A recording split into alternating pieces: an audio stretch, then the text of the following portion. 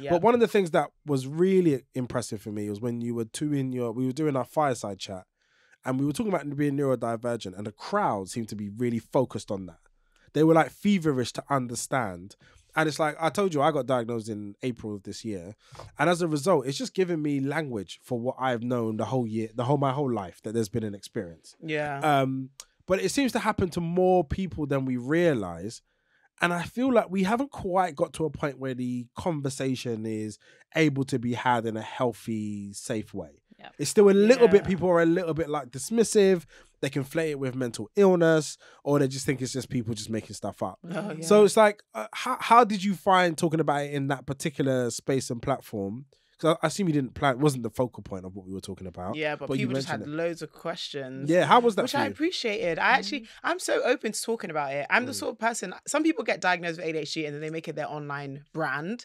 Like they make it like, you know, I am ADHD Sally or whatever. Like they really lean into it. But I wasn't comfortable with that, particularly because my interests change every 6 weeks. Like, you know, 1 minute I'm like, I really want to do a quiz. The next minute I'm never doing that quiz again. Yeah. So I'm like, I'm not going to make this thing my brand because I'm not going to care about it in 2 weeks, even though I'm going to have it forever. But it's not going to be interesting as a topic to discuss it becomes continuously. gimmicky though, doesn't it? Yeah, then? it does. It's like, and that's the problem, I think. It's become like an attachment that people use almost like to popularize themselves, which is good. 100%. Yeah. And I was like, okay, cool. But it's still something I want to talk about because I still feel affected by it. And there's a lot I want to get off my chest. And so I was doing a lot of freelancing at the time. So I wrote an article for Refinery 29, which was like my experience with ADHD as a Black woman. And for me, I was like, this is going to be not the only thing, but pretty much the only thing I'm going to say about this. And it's a very kind of thorough piece where I really get into what I was like growing up, what I was like in school, what my friendships and relationships were like,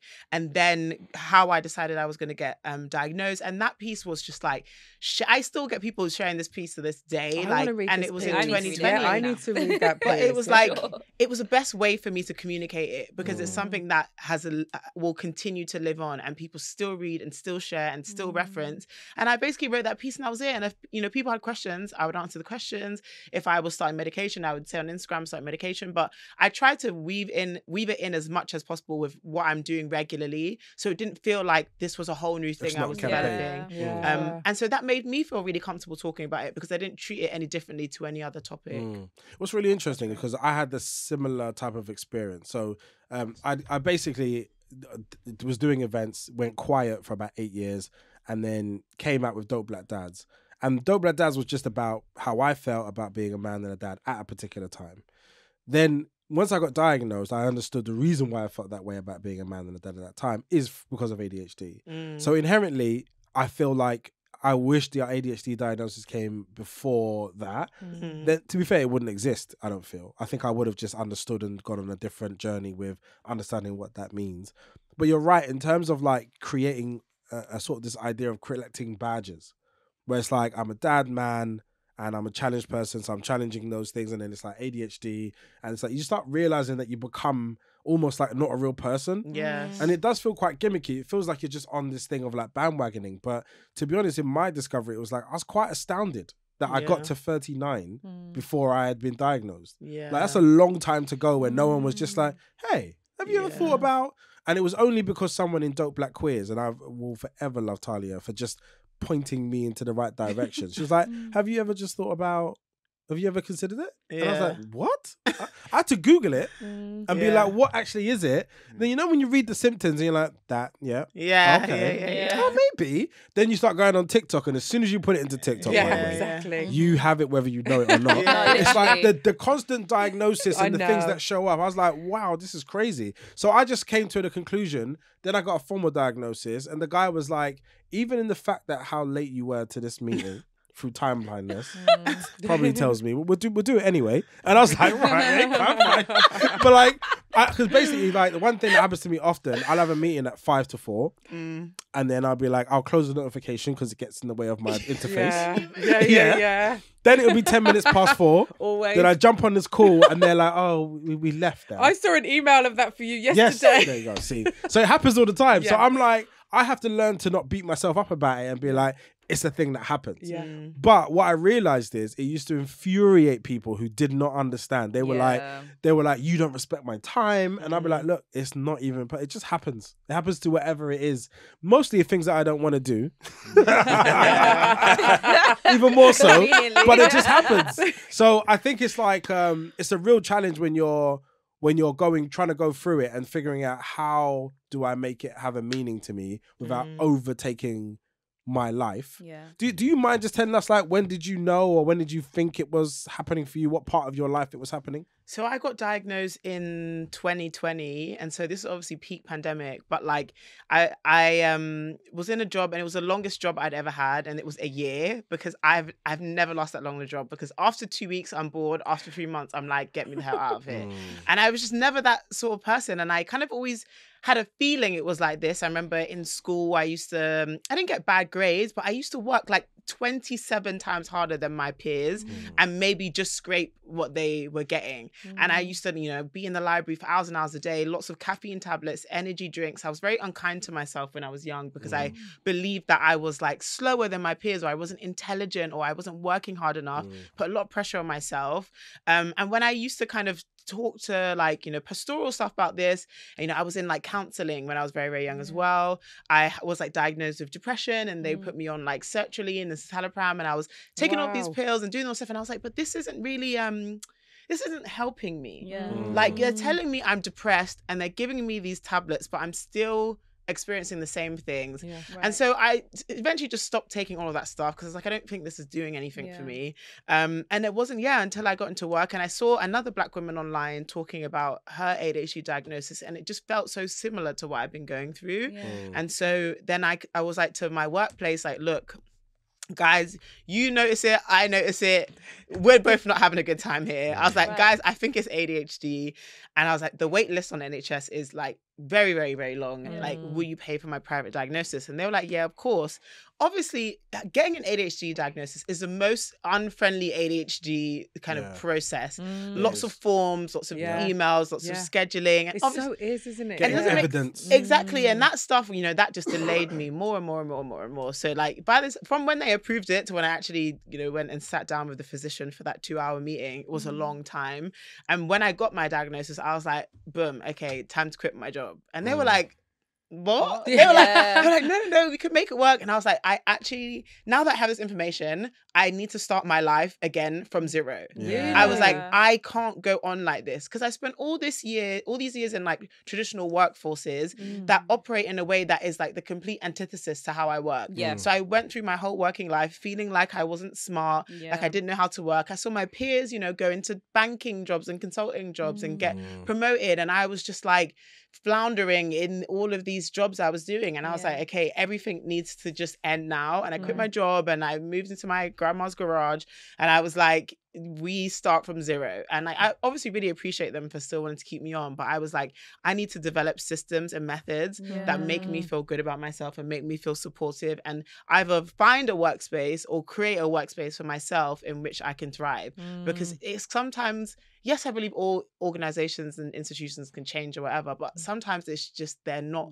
capable of changing in a way that fits you. And maybe in 20 years' time, when we are much more clued up about how workplaces can operate to support neurodivergent people, sure. But for now, the environment is not good. And I've worked so hard on myself in all of these years since leaving the workforce, and I just feel so much better about myself that I don't know if I ever see myself going back again. Well done, it's you, fun, for yeah. sure. On that point, it's so interesting, because I've got someone in my team who's ADHD, and I think I have to individually manage them, and I just don't think corporations like it's not. It's almost like not a corporation. It's like an individual thing. You have to really understand that person. You have to really empathize, and it takes a whole rethinking of the work structure, what they go through, when they might work, how they'll deliver work. It's like you almost have to completely rip it up and just go, okay, how are we going to work together, and what's best for you? And I just don't think corporations are ready for that. So can I just ask? Do you, because you're individually managing this individual? Do you find that you're getting better results out of them? Absolutely. I mean, the relationship we have is fantastic. Yeah. But it's because I fully understand the way they work and we're completely honest. And they've actually said to me, I've never been this honest before, you know, and we can. And when they're having moments where they're completely overwhelmed and they have to have a day, I'm like, you're going to have a day where you just need to sit with that and you need to feel that and don't worry about it. Tomorrow you are going to smash 10 pieces out in an hour. You know, like that is how, that's how their brain works. And they're like, thank you so much. And that's how our relationship, but it is a rethinking, because it's like, you can't be like, you need to be in at this time and you need to deliver this at this time and everything needs to be Do you know what? It's so interesting. I'm so glad people like you exist, because I know in the corporate space, even if they acknowledge that you are neurodivergent or whatnot, they in HR or your line managers, they may know that, but they may not release that information to the rest of your team. Yeah. So like you said earlier, you know, some people don't understand why you do things, and so they'll use that against you. So all of a sudden now you are like the I don't know, difficult one. The difficult one in the and then department. I'd be in black on top of that. Hey, exactly. I said I'm not gonna let you people bully me. So instead of it being a part of your inclusivity and inclusion, it's actually you feel more separated from the department. And I definitely felt like that within like my vulnerable, I imagine. Oh, for sure. Yeah, which is not good. Definitely. And So I'm realizing why I've been sacked from so many jobs. What's happening for you? It's true. Even basically, it took me a while, but I was getting sacked from all these jobs, and then I was like, yeah, it must be me, you know. And then one day I was like, cool, from now on I'm gonna be myself in these jobs. And then what I started having to do was like, because I can read people's body language and that a lot better than most people can, and that's how I would just tailor my personality in that space where no one could bully me. So then I just started getting left alone, and then I would just do the job, and they realize, oh, this guy's actually really good at the job. And that's what I would have to do. That feeling that you have to just be alone and almost it's so tough. But my thing is that I always tell people, even if you realize you're having a different experience to what you think you should be having, it's an area just to go and ask. Because inherently, when you find out, it takes the mental pressure off you to adapt to all these environments. Because if you try to measure yourself against anything normal, you will find that you are under indexing. And then you now feel like you're failing. So now you're just under pressure. I've got to do this. Why haven't I done this? I should be better at this. But when you start to understand that there's a fundamental reason and you accept. So I had a similar moment. So my career, I never made it past the probation. So I worked at all these big companies, and for maybe 7 years, didn't make it past probation. Worked for myself for 3 to 4 years, was in music and doing different things. Then I was like, I've had enough. Then I went back into the work, did 2 more jobs, got fired. To the point that if you put a calendar invite in my diary on a Friday at 4, I just have tremors. I'm getting anxiety because I feel like I'm getting fired. And I'm sick of getting fired. I mean, that's crazy. And you're such an exceptional person. Right. No, to hear that is always actually crazy. Like, that's just crazy. And that anxiety is real. It's so real. You know the Outlook chime? I had to switch that off. Like that. Like, I have nightmares about the Outlook chime. Just the sound of it. Literally. So what's really interesting is by the time I think I got a job that I just really liked. It started off, I think it was Manchester City, Samsung into WPP. So that run was, I just said, fuck it. Like, I'm just going to enjoy this. And if it doesn't work, I don't really care. But I'm going to enjoy it. I'm tired of going there and trying to read and understand the situation. This is why you get so good at assessing people, because you're scanning for sense and for patterns. But then the problem is that people operate in the grey all the time. So you learn people, but then you're almost like, so the pattern is basically, so then everyone just lies about stuff. Like, Yeah. whereas I'm quite comfortable with the truth. I don't have a reason to lie. But when you tell people that you don't lie, they believe that you're lying. Yeah. And it's a weird thing where you're just like, no, I'm just telling you, this is what I am comfortable doing. This is what I think. This is what I'm not doing. Yeah. And they're like, oh, that's a trick. It's like, you're doing this so that you think I'm doing. So it turns into a massive game. And I think you destabilize people with your consistency and your like freedom. Yeah. So that becomes anyway a whole experience. But when I push my fuck it button at work, my career just went like this. Yeah. It just went so quick to the point I was a bit like, this is overwhelming. Like I grew so much and I ended up running a global team and strategy and I was like, I'm burning out. If I get on one more plane and one more pitch, I'm not going to make it. So I tried to quit and be like, I'm leaving. And they were like, you ain't leaving. Yeah, real talk. I was like, no, I'm going. It was like January and I quit and then I had a 3-month notice. I had to wait till to March. And I was like, I don't want to do this anymore. I'm going to take a break. And so they were like, it's fine. Just keep working around. You stick around as long as you want. If you want to come back, you just text us. And then obviously my last day was a Friday. And then on Monday, Boris was just like, everyone stay at home. So it literally happened like that. So I sat at home for 2 months, twiddling my thumb. Like, this is going to be fine. Then I got bored. Yeah. I was like, I wish I was on a Zoom meeting right now. Yeah. So I realized that like I had to get back into work. And then from August, when I started Beloved, August 2020 to the end of the year, I worked 17-hour days, 7 days a week, launching this company.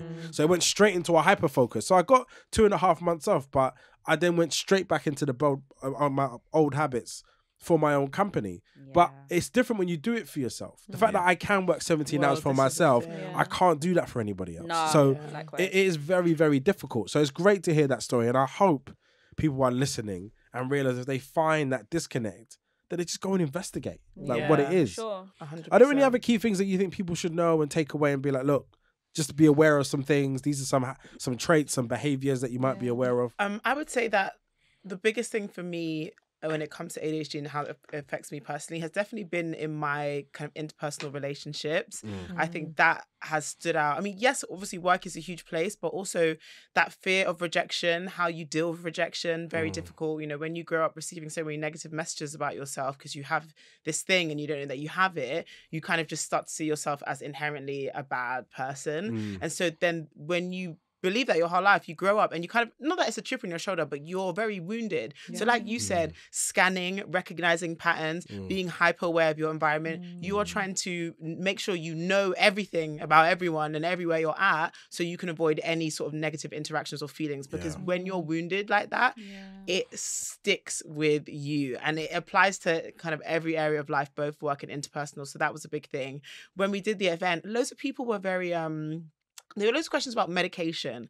And I know, particularly in the Black community, I know that this is a thing. And I would kind of say to people, there is no one drug that is a one-trick pony. There are different types of ADHD medication. There are, you know, stimulants. Some can be more addictive than others. There are non-stimulants, or you can not go down that route. Like I am and have been on medication, but I've also been in therapy for many years. I've had ADHD coaching. Like I've kind of explored every single option available to me. And so I would implore people not to feel pressured to go down the medication route. But if they do, just know that there's a lot of options for you and that you're not going to get it the first time. And you'll have to, you know, go up in a drug to see how much you can deal with and how much the minimum dose you can have.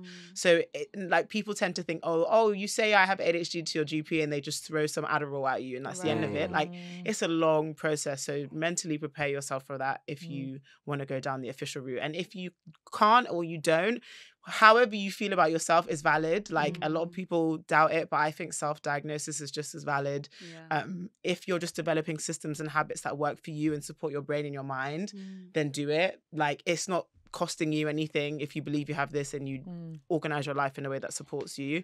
But all formats are valid and just pursue it and don't be afraid, basically. Are there any natural medication that you could that you could use for your ADHD? I mean, well, this is the thing. I was talking to a scientist who also has ADHD and is an ADHD And coach he and runs an uses ADHD ganja. podcast. Yeah, because I'm a huge herbalist, so Well, this is for the me, thing. I'm like, I love that. no, real talk. I am. I So- don't want to like be like everyone buy this thing, Yeah. but like Yeah. one thing I would say is that I am also very much Yeah. in my that bag. Yeah. If you go on Reddit, there's r-nootropics, and nootropics are basically like supplements and like things that people kind of put together to help with brain health, and Yeah. it's like natural ADHD remedies. Like, you know, some people are really big into it, Yeah. others aren't. You know, if you go on Amazon, there's one called Focus that's really good. Oh, yeah. Mind Lab is a good one. Mhm. Brain Food is another good one. So there are loads of brands that do these kind of nootropic products that are supposed to be really good with like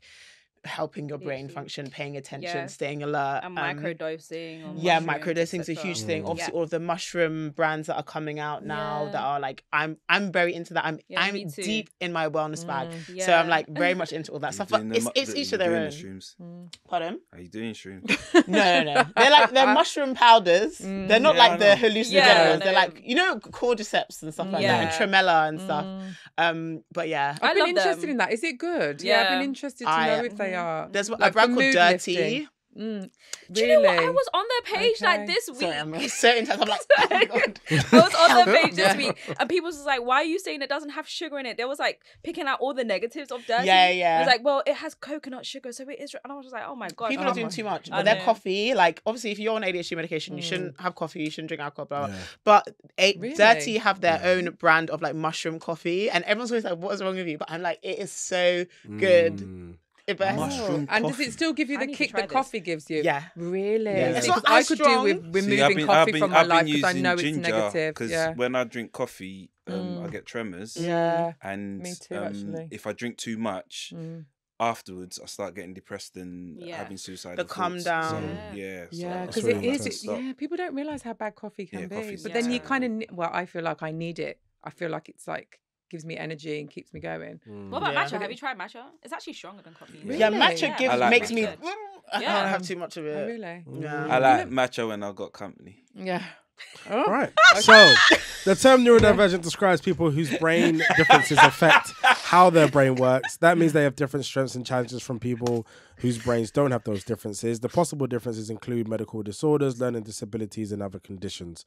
The possible strengths include better memory, including things like visualizing 3D objects, for example, the ability to solve complex mathematical equations. Do you have that kind of pattern recognition thing? Yes. I have that. as well. I was, to be fair, I was quite good at maths in school, but it was like only in certain circumstances. I think for me, pressure. Like I like when everyone's freaking out about something, I am like clear as day. Like, and that's Yeah. one thing. Like I'm like, God bless ADHD, because Yeah. in a crisis, I'm like, Yeah, I'm the come girl. on. Like, I'm the You know girl. what? It's a I'm simple just task thinking that I can't do. thinking of Rain Man. Yeah, so he's Yeah. also on the spectrum. Yeah, That's so a, he that's was on a this- different. and that was the only time growing up that you saw someone like that having something that actually benefited, like that had benefits to this sort of behavior. Because growing up, it was just always frowned upon. You was called dunce, you was called this, that, and the other. and, Right. Yeah. Can I ask a question actually? So when you finally did get diagnosed, both of you, how did your family members take that? Well, my dad then got diagnosed with ADHD because obviously That's it's like amazing. it's like Yeah. you inherit it like from and when I was going through the process and reading it, I was like, this is my dad. I was like, this is my dad. And I know my dad really, really struggled in school. Like he's really successful now, doing so amazing for himself. And like we are best friends. And it's probably why. Like, but it's like he struggled so much in school. He struggled so much in education. In work, sometimes he really struggled. He's a freelancer too as well. Like, and he's just like killing it for himself now. But it was like for him, he got diagnosed at 46. So That's like incredible literally- that he did that, though. Amazing. yeah, literally, as soon as I got my diagnosis, I was like, yeah, Dad, I got something to tell you. Yeah. And he went and he got his. My mum was very much like, she kind of gave me what I think a lot of people get. Oh, you know, you did fine in school. Like, how could you have ADHD when da-da-da? But I was like, a lot of that stuff was kind of masking. And like the amount of work and effort that I used to put in, how kind of unkind I was to myself. Like, yes, I got the grades and yes, I made the achievements, but it was like, it's the struggle to get to that place in the initially. That's what really drew me to get my diagnosis. And I want to ask you about the therapy, because I think therapy is interesting. As in, did they pick it up when you were going through therapy before you got your diagnosis at any point, or did you not have therapy until you got your diagnosis? I've been in like some form of counselling since I was like maybe like 13, and I never got picked up. They just told me I was depressed, and I was like, I don't think I'm depressed. Like, I don't think I'm depressed. I was like, it's something, but I'm not depressed. And it wasn't until I kind of when I was in work and after I'd graduated, and I was like, bro, how do people get on a train and go to a job every day at 9 a.m? This is the hardest thing I've ever done in my life. Like, Can I just call out what some of the actual diagnoses are? So the different type of conditions you have.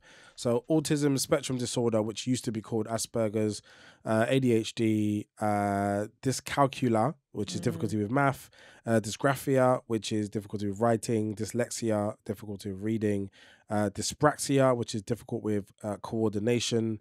There's intellectual disabilities, there's mental health disorders, which are slightly different as well. So I think there's now a conversation about, do you make neurodivergent people are part of the disability conversation, because it is a fundamental difference in where, like, a hidden disability.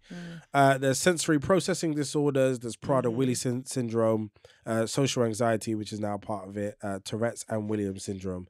So the things like OCD are also considered a part of it as well. So it's a very broad conversation, and they rarely exist on their own as well.